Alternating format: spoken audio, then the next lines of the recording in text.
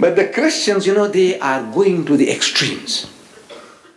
You read the literature, or when they confront you, these born-agains, they will tell you, they want to corner you into this position. Either, they say, use the word either.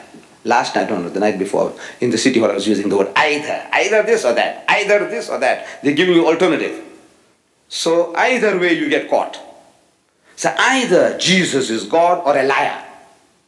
This is Christian literature. They will ask you, says, look, either Jesus is God or he's a liar. Can any Muslim say he was a liar? No. So he must be God. I am asking, is the word liar, is it an opposite of the word God? Is it an antonym of God? In any language? The opposite word for God, is it a liar? No. But now you see, they put it to you in a corner, so now you we as Muslims, we can't say he was a true messenger of God. We know he would never lie. That's why I say, if he said he's God, then he must be God. I'm prepared to accept it. Show me where.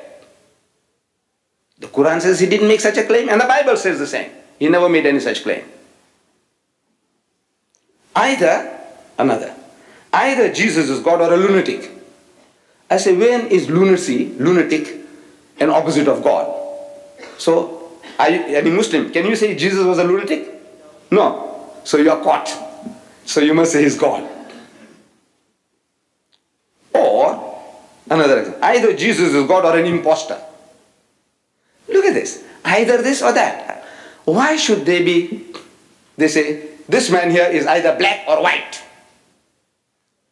But between black and white, there are endless shades of gray. We know that. Among us, look at us. Endless shades, we are. Why must it be, he must be black or he must be white? This hat I'm wearing is either white or black. Couldn't I be wearing a gray one? Or a red one? Or a pink one? Why must it be this or that? But this is the type of sickness. You see, they have developed a sickness.